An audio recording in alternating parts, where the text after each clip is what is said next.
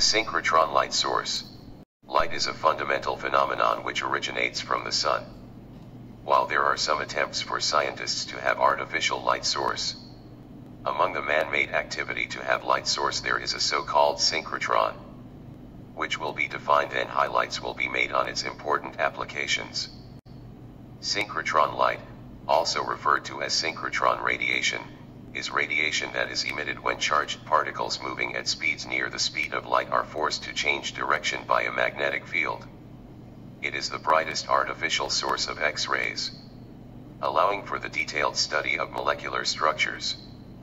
When synchrotrons were first developed, their primary purpose was to accelerate particles for the study of the nucleus.